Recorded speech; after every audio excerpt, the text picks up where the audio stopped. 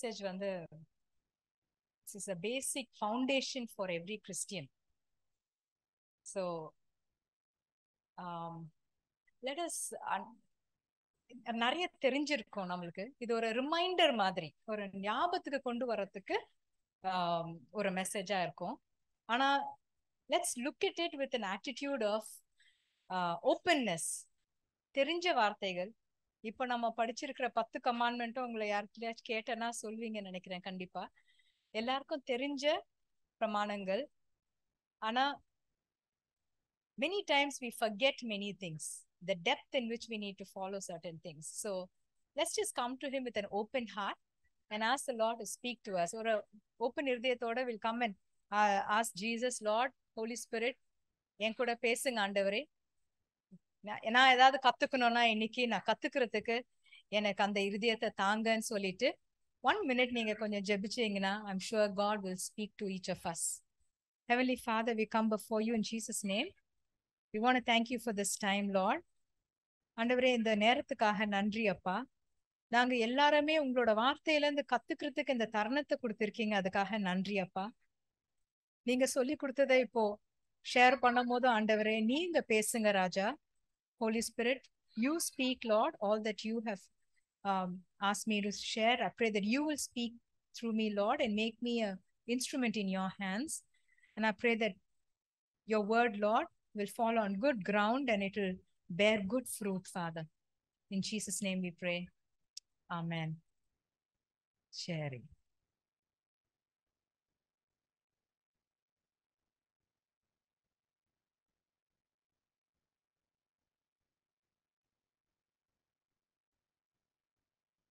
The heartbeat of a Christian. What is the heartbeat of? எல்லாருக்கும் இங்க heart இருக்குல்ல? இதயம் துடிக்குதா? எல்லாரும் இங்க கிறிஸ்டியன்ஸா இருக்கோமா? உங்களோட ஹார்ட் இன்னைக்கு எதுக்காக துடிக்குது? What are your thoughts in your mind? உங்களோட மைண்ட்ல எது ரொம்ப முக்கியமா தோணுது? உங்களோட இருதயத்துல எது உங்களுக்கு ரொம்ப இஷ்டமுள்ள காரியம்? What is it that you desire? What does your heart really desire on a day-to-day basis? 24 hours எல்லாருக்கும் இருக்கு ஒரு நாள்ல. இந்த 24 ஹவர்ஸ்ல எதை பத்தி நம்ம ரொம்ப யோசிக்கிறோம், எதை நம்ம ரொம்ப வாஞ்சிக்கிறோம், எதை நம்ம ரொம்ப சிந்திக்கிறோம், எதுக்கு ரொம்ப டைம் செலவழிக்கிறோம் அப்படின்னு யோசித்து பாருங்களேன். What is it that your heart is beating for today? And today's message is going to be what should be the heartbeat of a Christian. The heart of the matter is a matter of the heart. Okay, நம்ம மத்தேயு 15வது அதிகாரத்துல பார்த்தோம்னா 19வது வசனத்துல for out of the heart proceeds many things அப்படின்னு போட்டிருக்கு. எங்கிருந்து புறப்படுதா? எங்கிருந்து புறப்படுது? From the heart. அங்கிருந்து தான் எல்லாமே ஸ்டார்ட் ஆகுதுன்ட்டு போட்டிருக்கு. சோ இந்த இருதயத்தை நம்ம எப்படி சுத்தமா வச்சுக்கணும், என்ன மாதிரி வச்சிருக்கணும் அப்படின்ட்டு ஆண்டவர் நம்மளுக்கு ஒரு காரியத்தை சொல்லி கொடுக்குறாரு. ஏன்னா இருதயத்துல இருந்து நம்ம செய்யற காரியங்கள் எல்லாமே அங்கிருந்து தான் புறப்பட்டு வருது. அண்ட் ரொம்ப கிளியரா சொல்றது என்னன்னா, நம்மளோட யோசிக்கிற எண்ணங்கள், ஓகே, நல்ல எண்ணங்களா இருக்கட்டும் கெட்ட எண்ணங்களா இருக்கட்டும், எல்லாமே அங்கிருந்து தான் ஸ்டார்ட் ஆகுது. மர்டர் பண்றோம், கொலை பண்றோம் அப்படின்னு சொல்லும் போது நம்ம வந்து two not commit murder, two not கில்ன்னு பாக்குறோம் கமாண்ட்மெண்ட்ல. ஆனா நம்ம பண்றது வந்து எங்க இருந்து ஸ்டார்ட் ஆகுது? அது எங்கேயோ ஒரு இடத்துல வேற ஒரு காரியம் நம்மள இருதயத்துக்குள்ள வளர்ந்துட்டே வந்துட்டு இருக்கு. ஒரு ரூட் காஸ் இருக்கு. அந்த ரூட் காஸ்னால அது வளர்ந்துட்டே வர்றத பாக்குறோம். இப்போ 10 commandments வச்சுக்கிட்டீங்கன்னா அதோட டிஃபரன்ஸ் இந்த நியூ டெஸ்டமெண்ட் இஸ் அதோட அதிகமா ஆண்டவர் நம்மள கேட்கிறாரு. ஆக்ஷன், கொலை பண்ணிட்டது தப்பு அப்படின்னு சொல்றாரு ஓல்ட் டெஸ்டமெண்ட்ல. ஆனா நியூ டெஸ்டமெண்ட் என்ன சொல்றாரு? அத பத்தி யோசிக்க ஆரம்பிச்சீங்கன்னாவே தப்பு. யாராச்சும் ஒருத்தர கெடுதலா யோசித்தீங்கன்னாவே தப்பு. So what he is telling is in the New Testament, it is not just the action, it is from where that action is starting. எங்க ஒரிஜினேட் ஆகுதோ அங்கந்தே கரெக்டா இருக்கணும். The origin, the motive, the thought process. So first thought processல போயிட்ட பிறகுதான் you commit that sin. ஆண்டவர் சொல்றாரு அந்த thought ப்ராசஸ்லயே நீ நிறுத்தணும். ஏன்னா அங்கிருந்து தான் உனக்கு எல்லாமே அசுத்தங்கள் வர்றத பாக்குறோம். The other point he says in Matthew chapter 23 and verse 28. Okay, நிறைய பேர் என்ன பண்றோம் நம்ம இது யார்கிட்ட எல்லாம் பேசுறாருன்னு நான் சொல்லிடுறேன். மேத்யூ 23 சாப்டர்ல நீங்க வாசித்தீங்கன்னா அங்க இருக்கிற ஸ்கிரைப்ஸ், சாடியூசிஸ் அண்ட் பாரசீஸ் இவங்க எல்லாருமே ரொம்ப ஆண்டவரோட பிரமாணத்தை நல்லா படிச்சு கரைச்சி குடிச்சிருக்கிறவங்க. அவங்க அவங்களுக்கு காஸ்டியூம்ஸ் இருக்கும், ட்ரெஸ்ஸஸ் இருக்கும். அவங்கதான் அந்த ஜட்ஜ்மெண்ட்ஸ் பண்ணுவாங்க. ஆர் ஏதாவது ஒரு கான்ட்ராக்ட் எழுதணும்னா அவங்க கிட்டதான் போவாங்க. டாக்குமெண்டேஷன் அவங்க கிட்டதான் போவாங்க, லாயர்ஸ் மாதிரி.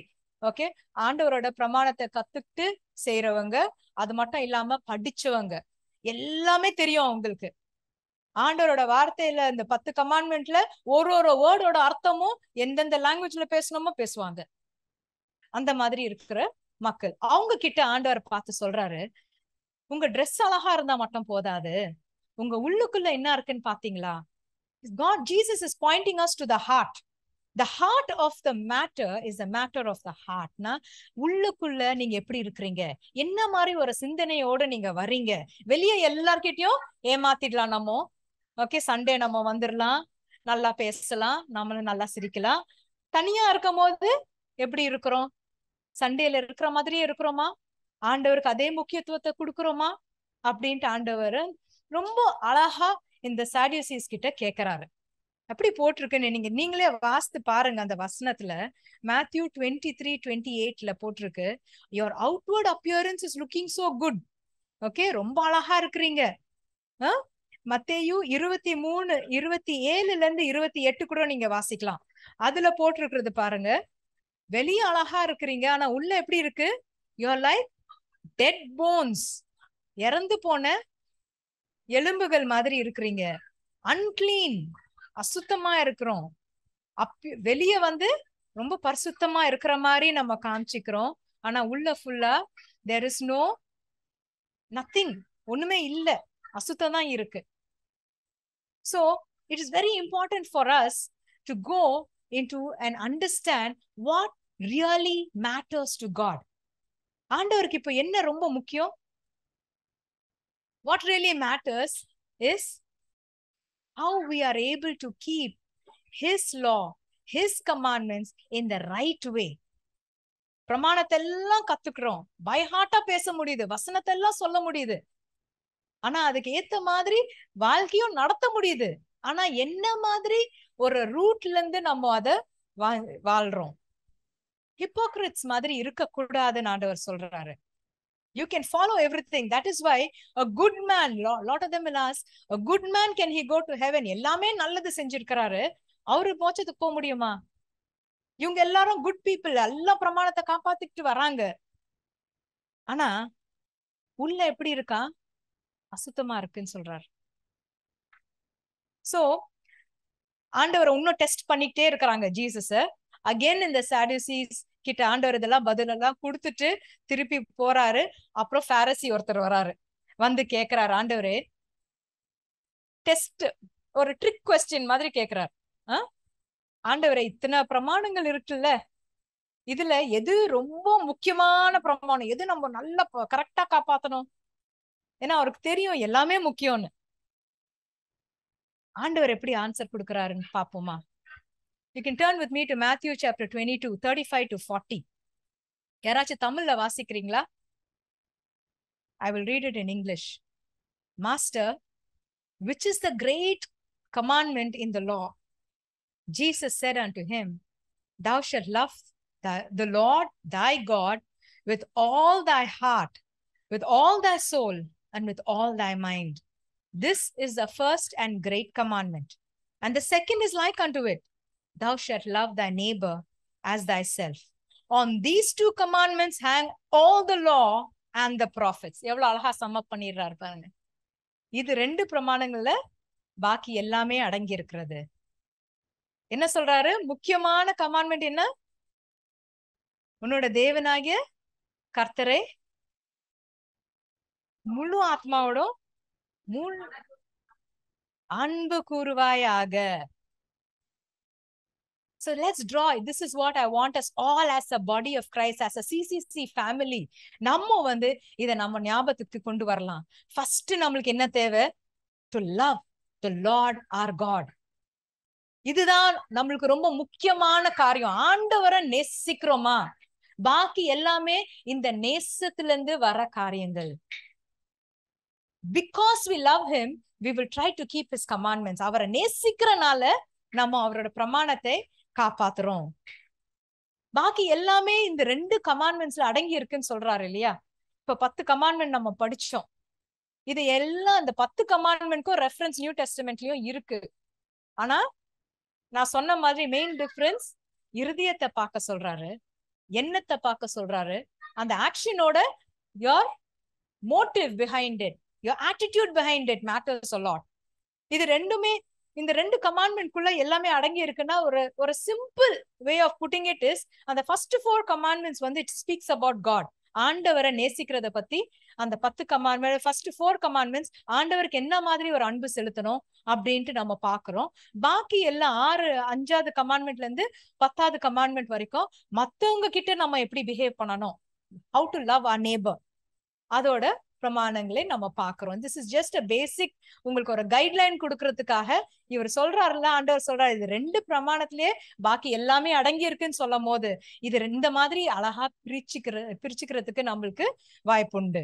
So God is telling us, if you love me, ஆண்டவரை ஃபர்ஸ்ட் நேசிக்கணும்னு சொல்றாரு. ஆண்டவரை நேசிக்கிறோம்னா என்ன பண்ணணுமா? அவரோட பிரமாணங்களை காப்பாத்தணும். If you love me, you will keep my commandments. So இப்போ நம்ம நல்ல பிஹேவியரா இருக்கட்டும், ரைச்சஸ் பிஹேவியரா இருக்கட்டும், இல்ல எது நம்ம செய்யறோமோ ஆண்டவருக்காக செய்யற காரியங்கள் எல்லாமே எங்கிருந்து அப்போ அது வரணும்? ஆண்டவரை நேசிக்கிற அன்புனால அது வரணும். அவரு நம்மள நேசிக்கிறார், அது நம்மளுக்கு எல்லாருக்குமே தெரியும். அவரு நம்ம நேசிக்கிறனால நம்ம அவரை நேசிக்கிறோம். So the word of God says the love of Christ compels us. Apostles அதான் சொல்றாங்க, எங்களுக்கு வந்து வேற ஒண்ணுமே தேவையில்லை, அவரோட அன்பு எங்களை ஃபோர்ஸ் பண்ணுது, புஷ் பண்ணுது இதெல்லாம் பண்றதுக்கு. அந்த மாதிரி நம்மளுக்கு ஆண்டவரோட அன்பு இருக்கா? Is his love compelling us to live for him? அவருக்காக வாழ்ற வாழ்க்கையோ, அவருக்காக நம்ம அந்த பிரமாணங்களை காப்பாத்துறதும் அன்புல இருந்து தொடங்கி வருதா? 2 main points, love God and love people. This is the purpose statement even for Christian City Church. நம்ம எல்லாருக்கும் நம்மளோட வாழ்க்கையில இதுதான் நம்மளுக்கு முக்கியமான காரியமா இருக்குது. ஆண்டவரை நேசிக்கணும், மத்தவங்களை நேசிக்கணும். 2 important points. இப்ப ஆண்டவரை நேசிக்கிறதுனா என்ன? ஆண்டவரோட அன்பு, ஆண்டவரை நேசிக்கிறோம்னா என்ன மாதிரி அன்பு அது அப்படின்ட்டு கொஞ்ச நேரம் நம்ம தியானிக்கலாம். அதுல ஆண்டவரோட அன்புன்னு பார்க்கும் போது it's an exclusive love, it's a surpassing love, obedient love and persevering love. Okay, இது எக்ஸ்க்ளூசிவ் லவ்னா அவரை மட்டும் நேசிக்கிற அன்பு. வேற ஒரு தேவனும் கிடையாது, வேற யாருக்கும் நம்ம ஷேர் பண்ணக்கூடாது. அவரை மட்டும்தான் நேசிக்கணும், அவரை மட்டும்தான் ஆராதனை செய்யணும். He alone is God. Love the Lord your God with all your heart, mind and soul. 3 காரியத்தை சொல்றாரு. அப்படின்னா எல்லாமே நமக்குள்ள இருக்கிற எல்லாமே அவருக்கு அன்பு செலுத்துறோம்.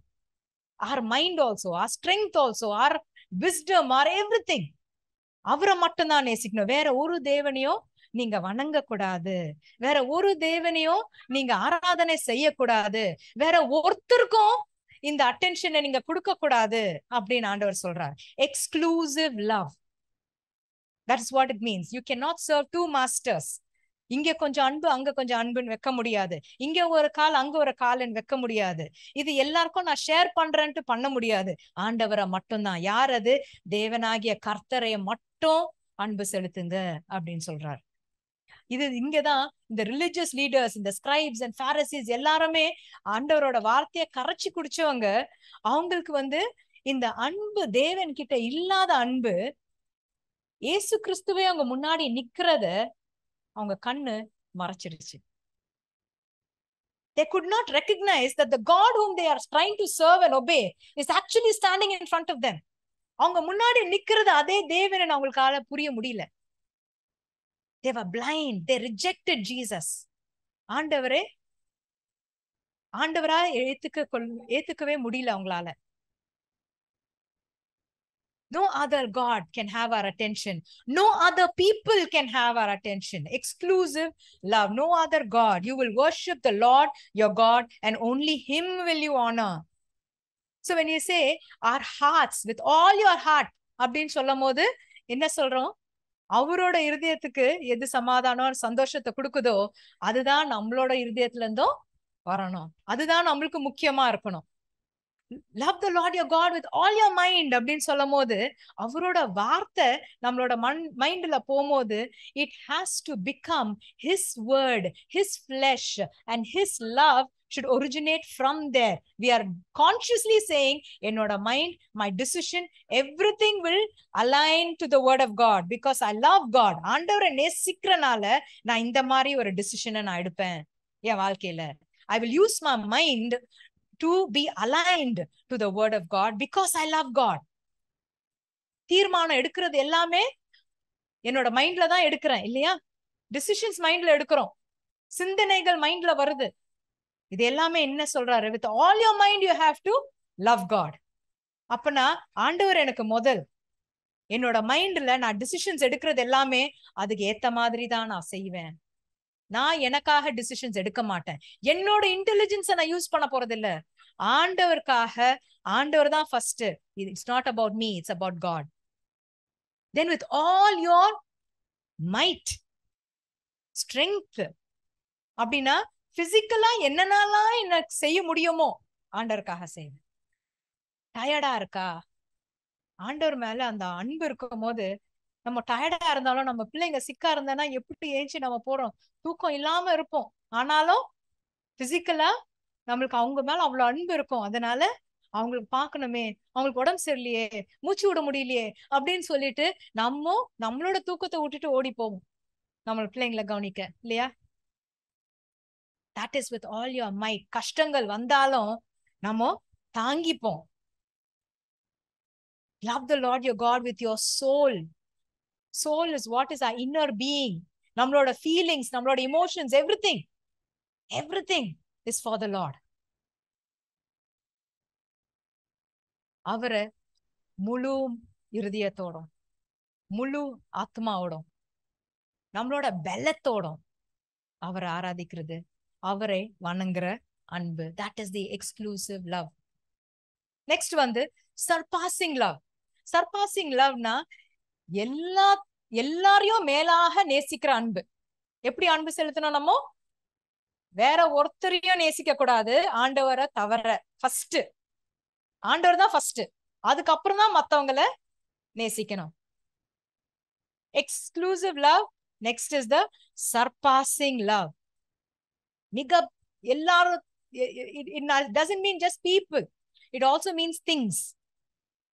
So if we love our mother or our father, நம்மளோட தகப்பனார் இல்லைன்னா நம்மளோட husbands or wives or our children more than God, he's telling you you're not worthy of me. அந்த அன்பு கரெக்டான அன்பு கிடையாது அப்படின்னு ஆண்டவர் சொல்றாரு. எப்படி நேசிக்கணுமா? அவரை தான் ஃபர்ஸ்ட் நேசிக்கணும். மத்தவங்களை நேசிக்கிறது குட், நேசிக்கணும். அது மேலாக ஆண்டவரை நேசிக்கணும். He who loves his father or mother or son or daughter or his life more than God, உங்களோட ஜீவனையே உங்களுக்கு நேசிக்கிறோம். அத வந்து அதோட மேலாக ஆண்டவரை நேசிக்கிற அன்பு தான் ஆண்டவர் கேட்கிறாரு. இந்த மாதிரி செய்யும் போதுதான் we can actually pick up the cross and follow Jesus. Sometimes things of the world become so important to us. உலகத்துல இருக்க காரியங்களும் நம்மளுக்கு ரொம்ப முக்கியமாயிடுது. ஆண்டவரோட அன்பு குறைந்து போய்விடுது. ஏன் தெரியுமா? ஏன்னா நம்ம 24 hours இது பண்ணணும் அது பண்ணணும். Most of the time we are working இல்லையா? வேற கம்பெனிஸ்க்கு ஒர்க் பண்ணுவோம், இல்லைன்னா நம்ம வேலை ஸ்தலத்துல இருப்போம். அப்போ நம்மளுக்கு ஆசை எல்லாம் எங்க வருது? I should succeed, I should buy this, I should become like that, நான் இந்த மாதிரி ஆகணும், நான் அந்த மாதிரி ஆகணும் அப்படின்ட்டு யோசனையிலேயே போயிட்டோம்னா ஆண்டவரோட அன்பு அங்க கம்மியாயிடுது. So that doesn't mean you should not succeed. please, you have to succeed in life. You must do everything that is good.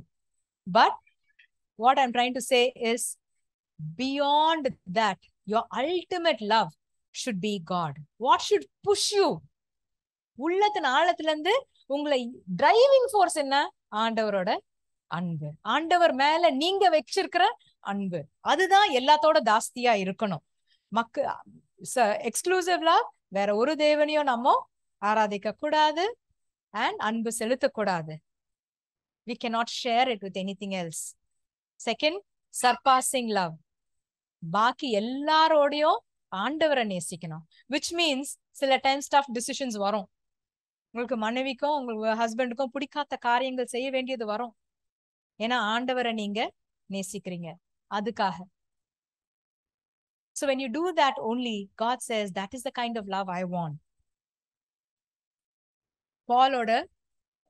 பாலோட ஊழியத்துல ஒரு டிசைபிள் இருந்தாரு, டெமாஸ்னு. அவர் ஊழியத்துல இருந்தே விலகி போயிட்டாரு. ஏன்னா இந்த மாதிரி அன்பு செலுத்த முடியல அவரால.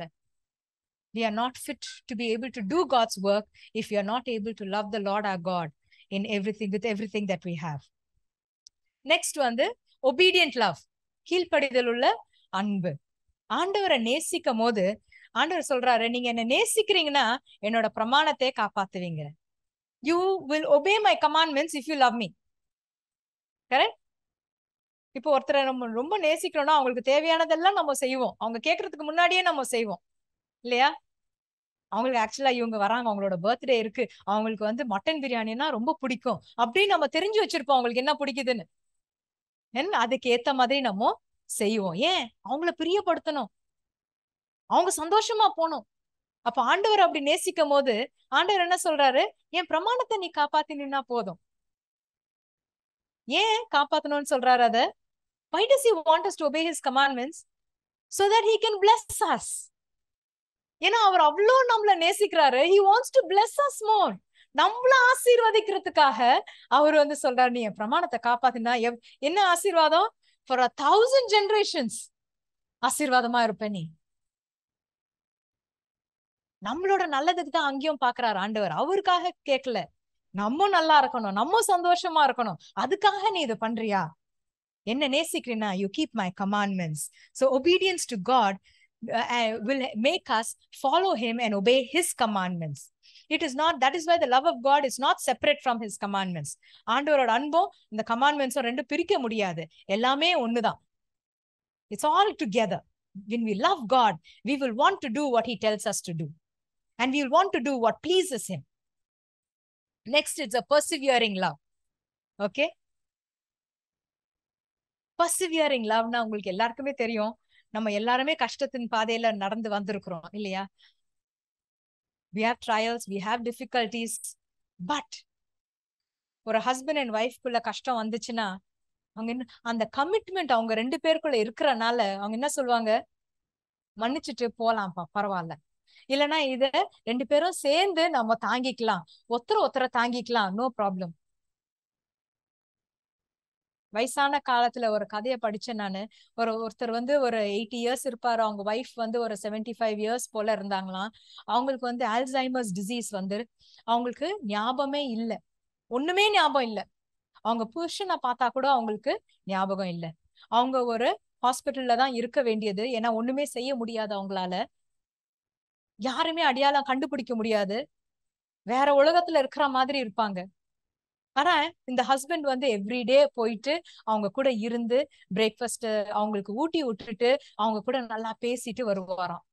சோ அங்க இருக்க நர்ஸ் கேட்டாங்க, அவங்களுக்கு தான் உங்களை ஞாபகமே இல்லையே, உங்களை கேவலமா ட்ரீட் பண்றாங்களே, நீங்க ஏன் எல்லா நாளும் இந்த மாதிரி வந்துட்டு போறீங்க, நாங்க பாத்துக்கிறோம், நீங்க ரெஸ்ட், நீங்களே வயசா இருக்கிறீங்க.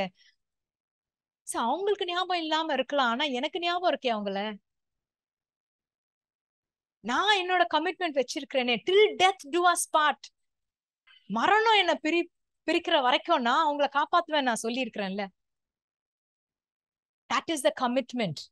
This is the commitment God wants us to have with him.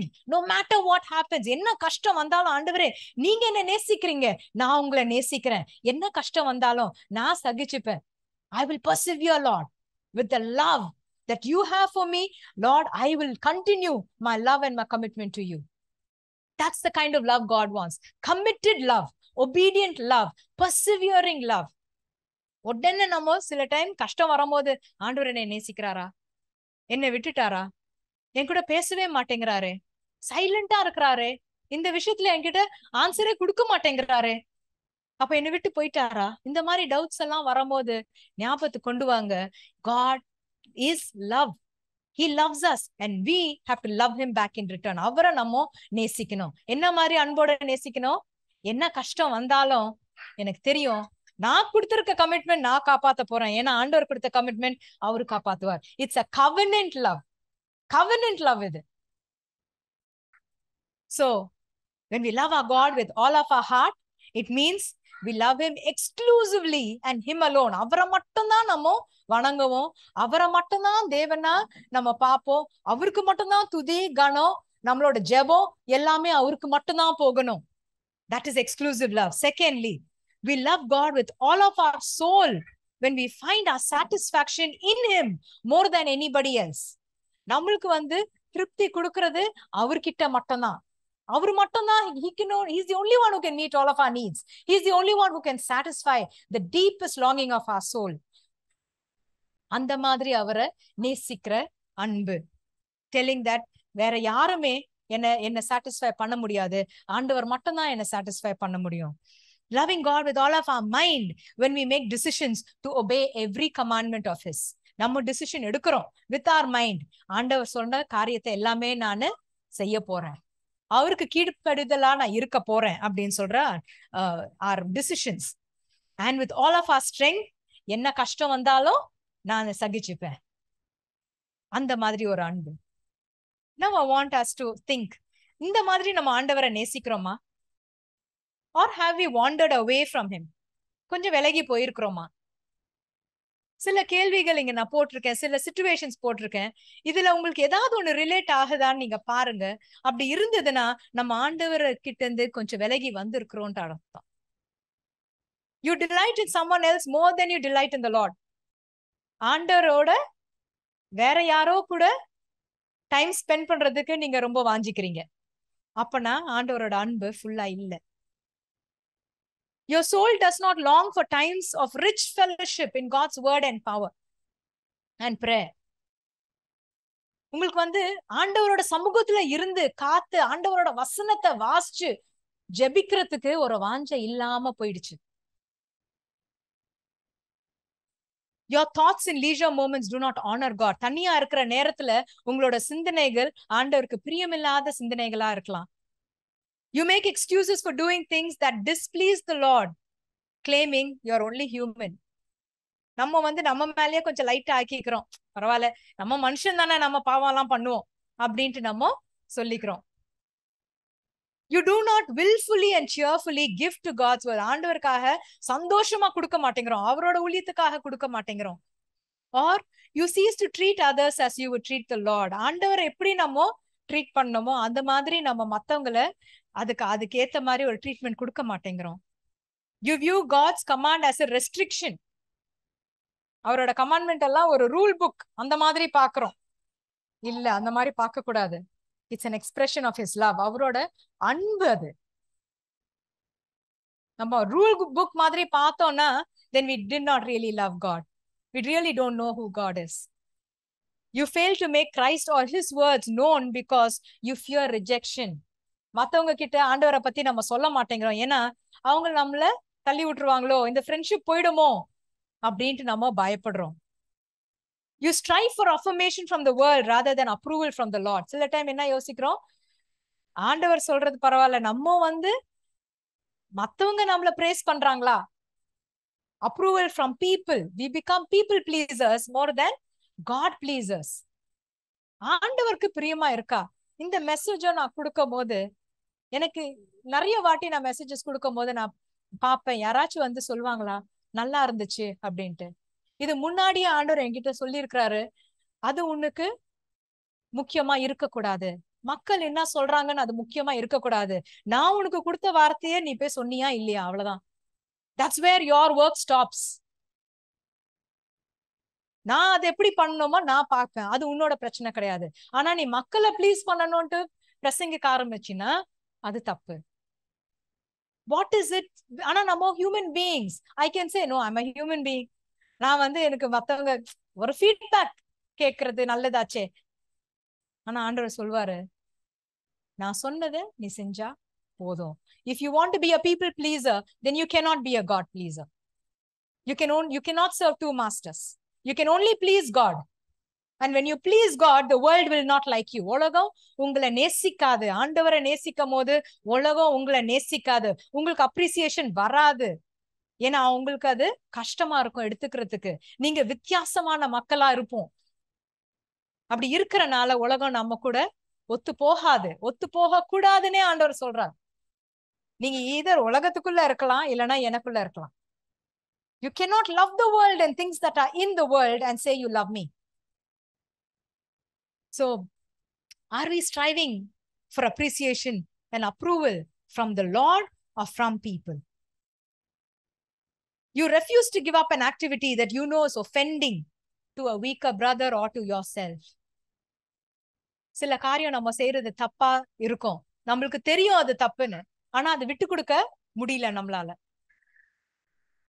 நம்மளோட வீக்கர் பிரதர்னா மத்தவங்களுக்கு அது ஒரு இடைஞ்சலா இருக்கக்கூடாது, அவங்களோட வளர்ச்சியிலயும் அது கெட்டு போக கூடாது, அவங்க கெட்டு போக கூடாது, அவங்களோட பரிசுத்தமுள்ள வாழ்க்கையை நடத்துறதுக்கு நீங்க ஒரு தடையா இருக்கக்கூடாது, அதுக்காக அந்த பழக்கத்தை எடுத்துருங்கன்னு சொல்றாரு. ஆனா நம்மளால எடுக்க முடியல. இது எனக்கு பிடிக்கும், ஆனால் நான் செய்வேன், அவ்வளவுதான் அப்படின்ட்டு சொல்லிட்டு இருக்கிறோமா? If you can relate to any of these, and there could be more, இது சும்மா எக்ஸாம்பிள்ஸ் மட்டும் தான் நான் கொடுத்திருக்கிறேன், then we are not able to love God the way he wants us to love him. ஆண்டவரை முழு இருதயத்தோட, முழு மனதோட, முழு பலத்தோட நம்ம ஆண்டவரை நேசிக்கலன்ட்டு அர்த்தம். Love God with all your whole being. This is the first thing in a Christian life. இதுதான் நம்மளுக்கு முதலாவது காரியம். கிறிஸ்டியனா இருக்கிறோம்னா, கிறிஸ்துவ வாழ்க்கைய நடத்தணும்னா முதலாவது காரியம், ரொம்ப முக்கியமான பிரமாணம், ஆண்டவரை நேசிக்கிறது. என்ன மாதிரி நேசிக்கணும்னு நான் இப்ப சொல்லியிருக்கேன். எக்ஸ்க்ளூசிவ் லவ், அவரை மட்டும் நேசிக்கணும். சர்பாசிங் லவ், வேற யாரையும் அவருக்கு மேல நேசிக்க கூடாது. ஒபீடியன்ட் லவ், கீழ்ப்படிதல் உள்ள அன்பு. பர்சிவியரிங் லவ். ஆனா இதெல்லாம் எப்படி பண்ண முடியும்? நம்மளால முடியுமா? How do we love God? Matthew 19:26ல போட்டிருக்கு, with man it is impossible, but with God all things are possible. அவரால எல்லாம் முடியும். And it says, love the Lord your God. அப்பனா your shows relationship. எனக்கும் ஆண்டவருக்கும் ஒரு ஐக்கியம் உண்டு, ஒரு ரிலேஷன்ஷிப் உண்டு. அதனாலதான் ஆண்டவர் சொல்றாரு, love the Lord your God. அப்படின்னா we need to build that relationship. எப்படி ஆண்டவரை நேசிக்க முடியும்?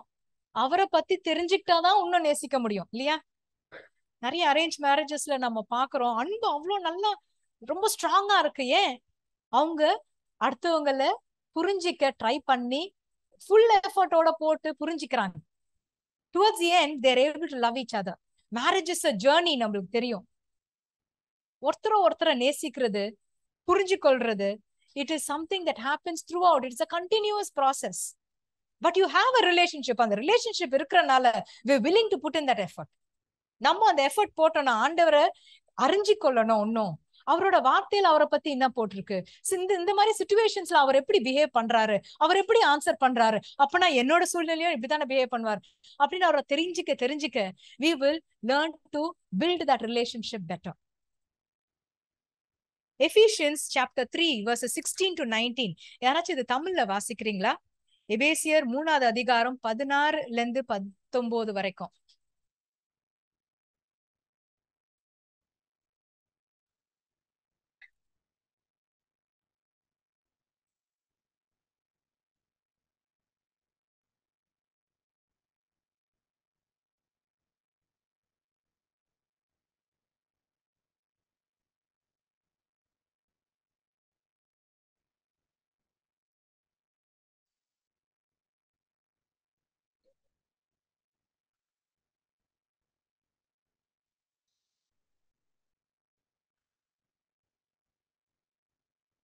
முடிஞ்சா இந்த வார்த்தைய நீங்க பை ஹார்ட் பண்ணிக்கோங்க.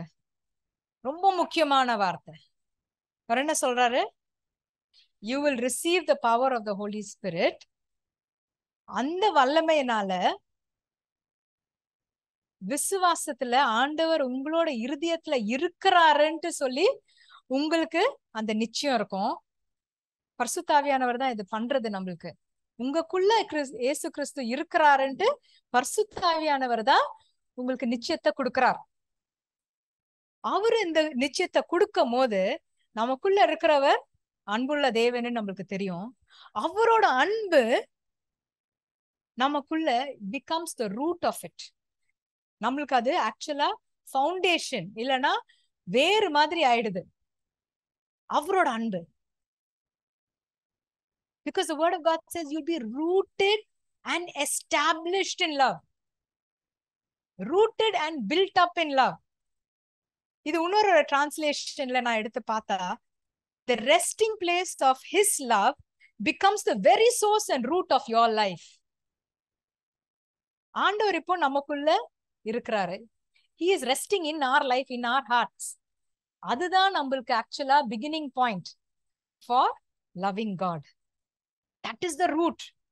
That is where it all starts, because Christ is living in us. And how do we know Christ is living in us? The power of the Holy Spirit of God. He is the witness to tell us that Christ is inside of us. And because of his love inside of us, that is where the start, the origin of our love for God begins.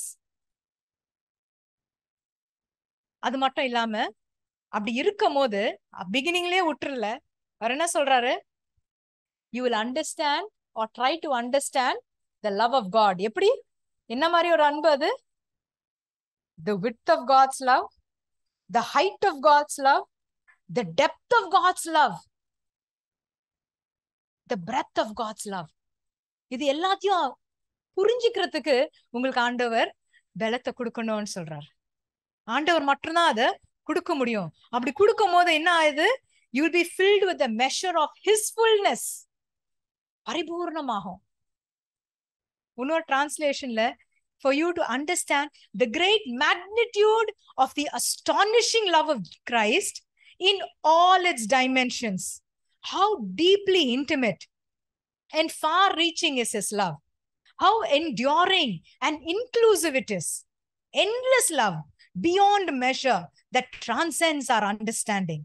This extravagant love pours into you until you are filled to overflowing with the fullness of God. Amen. Hallelujah. This is the love of God. இத புரிஞ்சுக்க ஆண்டவர் நம்மள சொல்றாரு. தெரிஞ்சுக்கோங்க. இந்த அன்பை தெரிஞ்சுக்கிட்டீங்கன்னா that's all that matters. So ஆண்டவரோட அன்பு, நம்ம அவரோட அன்பை ரிசீவ் பண்றோம், ஏத்துக்கிறோம். ஏத்துக்கிட்டா by faith we are receiving God's love, right? விசுவாசத்தோட நம்ம எடுத்துக்கிறோம். அப்புறம் we are able to learn about his love. அவரோட அன்பை பத்தி நம்ம கத்துக்கிறோம். கத்துக்கும் போது the width of God's love, height of God's love, depth of God's love, இதெல்லாம் கத்துக்கும் போது அவரை இன்னும் நேசிக்கணும்னு தோணுது. இன்னும் நேசிப்போம், இன்னும் அவரை பத்தி அறிஞ்சிப்போம். இன்னும் அறிஞ்சிக்கும் போது இன்னும் அவரை நேசிப்போம். இதுதான் அந்த cycle. And it will come to a point where we will want to love God and love everything he loves. அவர் எதெல்லாம் நேசிக்கிறாரோ அதுவும் நம்ம நேசிக்கணும்ட்டு நம்மளுக்கும் அது தோணும். ஏன்? Because we are becoming like God. அவரோட இருதயம், அவரோட அன்பு நமக்குள்ள இருக்கும் போது அவருக்கு எது பிரியமா இருக்கோ அதுதான் நம்மளும் நேசிப்போம். ஆண்டவர் எல்லாரையும் நேசிக்கிறாரா? அப்ப நம்மளும் எல்லாரையும் நேசிக்கணுமா? அதுதான் 2வது commandment. Love your neighbor. ஏன்னா ஆண்டவரும் எல்லாரையும் நேசிக்கிறார். ஆண்டவர் எல்லாரையும் நேசிக்கும் போது நானும் எல்லாரையும் நேசிப்பேன். ஏன்னா அவரோட அன்பு தான் எனக்குள்ள இருக்கு. அவரோட அன்பு எனக்குள்ள இருக்கும் போது நானும் அதுதான் டெமான்ஸ்ட்ரேட் பண்ண முடியும். என்னோட அன்பை நான் காமிக்க முடியாது. ஆண்டவரோட அன்பு எனக்குள்ள இருக்கு. So that is why, because he first loved me, அவர் என்ன நேசிச்சனால நான் அவரை நேசிக்கிறேன். அவரு மத்தவங்களை நேசிக்கிறனால நானும் மத்தவங்களை நேசிப்பேன். This is the triangle. ஆண்டவரை நேசிக்கிறதும் மத்தவங்களை நேசிக்கிறதும். So love your neighbor as yourself ன்னு ஆண்டவர் சொல்லும் போது, who is that? Who is my neighbor? அப்படின்ட்டு இவங்க கேக்குறாங்க. ஜீசஸ் அங்க ஒரு கதைய சொல்றாரு about the good Samaritan. Good Samaritan கதை எல்லாருக்கும் தெரியும்ல? So who is that neighbor ன்னு கேட்கும் போது என்ன ஆன்சர் வருவாங்க? The person who helped. யார் ஹெல்ப் பண்ணாங்களோ அவங்க தான் நம்மளுக்கு neighbor. சோ பக்கத்து வீட்டுங்க, நம்ம பக்கத்து வீட்டுல இருக்கிறவங்க எல்லாருமே நம்மளுக்கு தெரியும். அவ்வளவு தெரியும். ஏன்னா நம்ம போய் உரம் ஒரு கொஞ்சம் கொடுக்குறீங்களான்னு சொன்னா உடனே கொடுப்பாங்க. அந்த அளவுக்கு நம்ம தெரியும் இல்லையா? பட் ஹியர் இவங்களுக்கு தெரியாது. stranger. So who is our neighbor? யாரு நம்ம பக்கத்துல இருக்கிறாங்களோ அவங்க எல்லாருமே நம்மளுக்கு நேபர் தான். whoever we come in contact with, we may not know them. Are we willing to be that kind of a neighbor, to love another person whom we don't even know? நம்ம அந்த மாதிரி நேசிக்கிறதுக்கு ரெடியா இருக்கிறோமா? நம்மள தெரியாதவங்களையும் நம்மள நேசிக்கணும். அவங்களுக்காக what he did, he paid their bill also. அவருக்கு ட்ரீட்மெண்ட்க்கு காசெல்லாம் கொடுத்துட்டு போனாரு. அந்த அளவுக்கு நேசிக்கிறதுக்கு ஆண்டவர் நம்மளுக்கு அந்த மாதிரி ஒரு லெவல் ஆஃப் லவ், என்ன லெவல்ல இருக்கணும் அப்படின்ட்டு ஆண்டவர் காமிக்கிறாரு. To love others you need to know what love is and that you are loved. First நம்மளுக்கு தெரிஞ்சுக்கணும் தட் வி ஆர் லவ். லவ்னா என்ன? அந்த லவ் தெரிஞ்சாதான் நம்ம we can share it with our neighbors. We are God's objects of love. நம்ம ஆண்டவர் தெரிந்து கொண்ட ஜனக்கூட்டம். நம்மளும் ஆண்டவர் நேசிக்கிறார். நம்மளும் அவர் மாதிரி இருக்கணும்னா we have to share our love to everyone around us. So this means நம்மள ஃபர்ஸ்ட் போடக்கூடாது. நம்மளுக்கு எது முக்கியம்னு நம்ம பார்க்க கூடாது. நம்மளுக்கு எது தேவையோ அது பார்க்க கூடாது. ஆனா put God first. ஆண்டவரை ஃபர்ஸ்ட் போடணும். நெக்ஸ்ட் மத்தவங்கள ஃபர்ஸ்ட் போடணும். Beyond us. So who is more important? God is more important. Others are more important. Treat others better than you treat yourself. And the word of God says in 1 John 3:16-19, அது வாசிப்போமா? 1 யோவான் 3வது அதிகாரம் 16-19.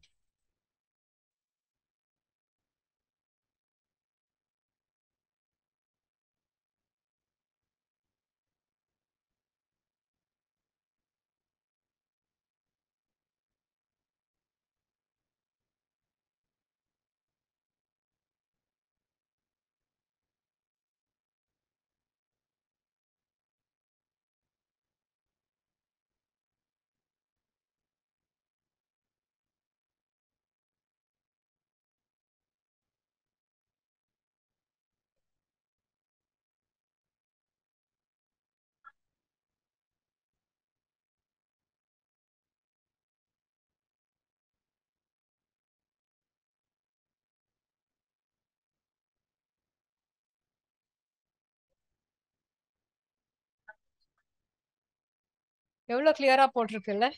என்ன மாதிரி நம்ம மத்தவங்களை நேசிக்கணுமா? அவர் எப்படி நம்மளுக்கு ஜீவன் தந்தாரோ அதுக்கு ஏத்த மாதிரி நம்மளும் நம்மளோட ஜீவனை மத்தவங்களுக்கு கொடுக்கணும். போக போக படிக்கிறதுல நீங்க பாப்பீங்க என்ன மாதிரி ஒரு அன்பா இருக்கணும். அது ஆண்டவரோட அன்பு நமக்குள்ள இருக்குன்னா இந்த மாதிரி தான் நம்ம செய்வோம். இப்படிதான் செய்யணும். ஆனா ஆண்டவரோட அன்பு மிக மிக பெரிய அன்பு. அவரோட அன்பு மாதிரி நம்ம இருக்கணும்னா அவரோட உதவி நம்மளுக்கு தேவை இல்லையா?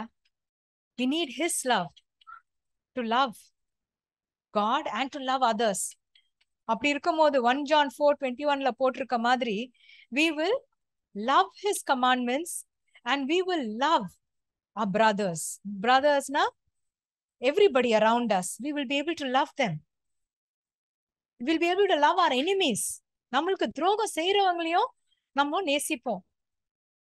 We will be able to bless those who curse us. சபிக்கிறாங்க அவங்களுக்கு நம்ம ஆசீர்வாதத்தை கொடுப்போம். உங்களை அபியூஸ் பண்றாங்க, உங்களை கேவலமா ட்ரீட் பண்றாங்க, அவங்களுக்கு நம்ம ஜெபிக்க ஆரம்பிப்போம். ஒரு கணத்துல அரைஞ்சா அடுத்த கணத்தை காமிப்போம். That is the love that God wants us to have. We will do good to those who even hate us. நம்மள வெறுக்கிறவங்களை நம்ம தள்ளி நம்ம போயிட மாட்டோம், அவங்களுக்கு நல்லது செய்வோம். அந்த மாதிரி ஒரு அன்பை தான் ஆண்டவர் நம்மள எக்ஸ்பெக்ட் பண்றாரு. Don't take vengeance. வெஞ்சன்ஸ் உங்ககிட்ட வரக்கூடாது. அவங்க இப்படி பண்ணாங்க, நான் இதை திருப்பி பண்ண போறேன். நோ, இவங்க இப்படி பேசினாங்க, நான் அதை கோவத்துல வச்சுக்கிட்டு நான் எப்படி செய்யணும்னு நான் காமிக்கிறேன். அப்புறம் அப்படி இருக்கக்கூடாது. Don't hold a grudge against anybody. மன்னிச்சிடுங்க, உடனே மன்னிச்சிடுங்க, உள்ள வச்சுட்டே இருக்காதீங்க. Love your neighbor as yourself. I am the Lord அப்படின்னு சொல்றார். நானே தேவன், அதனால நீங்க மத்தவங்களை நேசிங்க. ஆண்டவருக்கு தெரியும் நம்மளோட நேபர்ஸ் நம்மளுக்கு இஷ்ட மாதிரி இருக்க மாட்டாங்க. நம்மளுக்கு எதெல்லாம் பிடிக்காதோ அதெல்லாமே தான் அவங்க கிட்ட இருக்கும். அது தெரிஞ்சிட்டு தான் ஆண்டவர் சொல்றார் love your neighbor. ஆனா he's also giving us blessings. நம்ம அந்த blessings பார்த்தோம். For 1,000 generations he will show himself as a faithful God and he will lavish his love, unfailing love upon us. ஊற்றி கொடுப்பாரு அவரோட அன்பை. நம்ம அவரை நேசிக்கும் போதும் அவரோட பிரமாணத்தை காப்பாத்தும் போதும் அந்த மாதிரி ஒரு அன்பு ஆண்டவர் நம்ம மேல செலுத்துவாரு. நமக்கு மட்டும் இல்ல, 1000 generations பண்ணுவாராம். கீழ் படிலனா அதோட தண்டனை அதையும் நம்ம பார்த்தோம். From till the third or the fourth generation வரைக்கும் அதோட தண்டனையை நீங்க பாப்பீங்க. தண்டனை நீங்க படிச்சு பாத்தீங்கன்னா உங்களுக்கு தெரியும். பேஜஸா போகும் என்ன மாதிரி எல்லாம் இருக்கு ஆண்டவரை பிரமாணத்தை காப்பாத்தலன்னா. ரோமன்ஸ் 8:28, ரோமன் 8:28 வசனம் எல்லாருக்கும் தெரிஞ்ச வசனம் இது. He will make everything work out for our good. ஆனா இது மட்டும் நம்ம சொல்லி விட்டுறோம். அதுல ஒரு கண்டினியூஷன் இருக்கு. யாருக்கு he makes everything work out for good? For those who love God. ஆண்டவரை நேசிக்கிறவங்களுக்கு மட்டும்தான் இது. சோ நம்ம அசால்ட்டா அது பாதி வசனம் மட்டும் எடுத்துக்க கூடாது. எல்லா சிச்சுவேஷனும் ஆண்டவர் எனக்கு நல்லதா மாத்தி கொடுப்பாருன்னு. இல்ல, மாத்தி கொடுக்க மாட்டாரு. He will not do it because his word says this promise is for those who love God. என்ன மாதிரி அன்பு செலுத்தணும் நம்ம ஆண்டவரை? Exclusive love, surpassing love, obedient love and persevering love. இந்த மாதிரி ஆண்டவரை நேசிக்கிறவங்களுக்கு மட்டும்தான் இந்த பெனிஃபிட்ஸ் ஆண்டவர் கொடுக்கிறார். இந்த ஆசீர்வாதம் அவங்களுக்கு மட்டும்தான். சோ தயவுசெய்து நம்ம ப்ராமிசஸ் எடுக்கும் போது அதுக்கு கூட வர கமாண்ட்மெண்ட்டையும் நம்ம பார்க்கணும். இது யாருக்கு ஆக்சுவலா குறிக்கப்பட்டதுன்னு நம்ம பார்க்கணும். But when we love God, God is going to make everything work out for our good. The heartbeat of a Christian is our love for God. உங்களுக்கும் எனக்கும் இருக்கிற heartbeat must beat for God. ஆண்டவரோட அன்பால நம்மளோட இருதயம் துடிக்கணும். நம்ம ரெடியா? ஆண்டவர் இது நம்மளுக்கு கொஞ்ச நாளா சொல்லிட்டே வரார் நம்ம சபைக்கு. என்னோட முதலான அன்பை இருந்து விலகி வந்திருக்கிறோம். We have lost our first love. So this is chance God is giving us. திருப்பி வாங்க, என்ன நேசிங்க ஃபர்ஸ்ட். என்ன மாதிரி அன்போட நேசிக்கணும்ட்டு ஆண்டவர் கிளியரா இன்னைக்கு பேசி இருக்கிறார். இந்த மாதிரி அன்போட ஆண்டவருக்கு நம்ம மரியாதையும் அன்பும் செலுத்தும் போது ஆண்டவர் நம்மள ஒரு ஆசீர்வதிக்கப்பட்ட ஜனக்கூட்டமா வைப்பாரு. நம்ம மட்டும் இல்ல, நம்மளுக்கு வரப்போற generations are going to be blessed. இந்த சபை ஆசீர்வதிக்கப்பட்ட சபையா இருக்கும். ஏன்னா நம்ம ஆண்டவருக்கு ஃபர்ஸ்ட் ப்ரிஃபரன்ஸ கொடுக்கிற ஜனமா இருப்போம். ஆண்டவருக்காக எது செஞ்சாலும் because I love him, because his love is compelling me. அவரோட அன்பு தான் என்ன புஷ் பண்ணுது to obey his commandments. நான் மத்தவங்களுக்காக பண்ணல. நான் மத்தவங்களுக்கு முன்னாடி நான் ரைச்சஸ் ஹோலி அப்படின்னு காமிக்கணும்ட்டு நான் பண்ணல.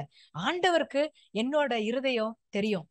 இருதயத்துல இருந்துதான் அசுத்தங்கள் வெளிய வருதுன்ட்டு ஆண்டவர் காமிச்சார். இந்த இருதயத்தை ஆண்டவர் சுத்தம் பண்ணி அவரோட அன்பால நிரப்பி அங்கிருந்து புறப்படுற ஒபீடியன்ஸ் தான் ஆண்டவர் விரும்புறார். If you love me, keep my commandments. Keep my commandments to love me அப்படி இல்ல. If you love me, நீங்க என்ன நேசிக்கிறீங்கன்னா மட்டும்தான் நீங்க என்னோட பிரமாணத்தை காப்பாத்துவீங்க. ஏன்னா அப்பதான் மோட்டிவ் இஸ் ரைட். மத்தவங்களோட ப்ளீஸ் பண்றதுக்கு கிடையாது, நம்ம ஆண்டவரை பிரியப்படுத்துறதுக்காக நம்ம அவரோட பிரமாணத்தை காப்பாத்துறோம். So today God is telling us biggest commandment, first commandment, the greatest commandment, to love God and to love people. And God wants to remind us today, let us come back to that position where we will love God. Let us come back to that calling of a true Christian, that our heart will beat with love for God. Shall we close with prayer?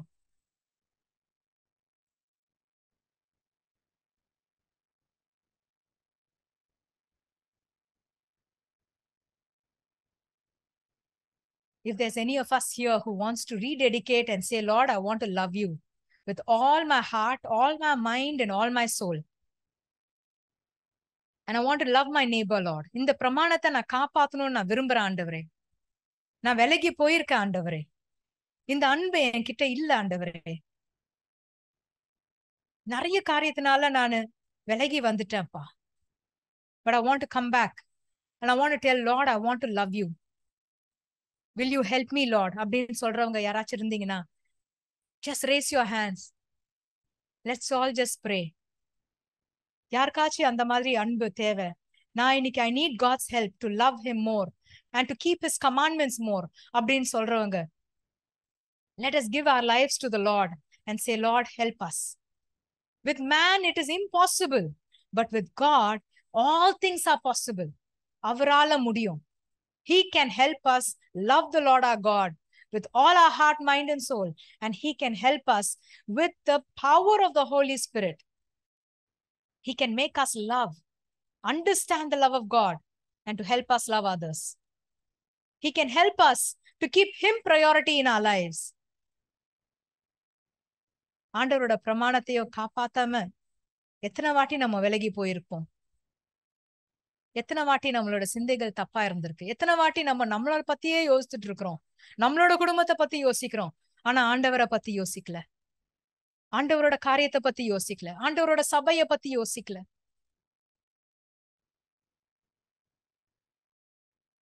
Father, we come before you, Lord. We humble ourselves before you, Lord, for the hands that has been raised. And for all of us, we humble ourselves before you and say, Lord, we need you. எங்களுக்கு நீங்க தேவைப்பா. Lord, open our eyes to understand you more and your love more. உங்களோட அன்பு இன்னும் தெரிஞ்சிக்க எங்களோட இருதயத்தை திறந்து கொடுக்குற ஆண்டவரே, நீங்க வாங்கப்பா. பரிசுத்த ஆவியானவரே, உங்களோட அன்பு நாங்க புரிஞ்சு கொள்றதுக்கு எங்களுக்கு ஞானத்தை தாங்க. Help us to love you, Lord. Help us to keep you number one in our lives. Help us to honor you. Help us to please you in everything that we do. Help us to love everything that you love. நீங்க எதெல்லாம் நேசிக்கிறீங்களோ ஆண்டவரே, அதை நேசிக்கிறதுக்கு எங்களுக்கு எங்களோட இருதயத்தை மாத்துங்கப்பா.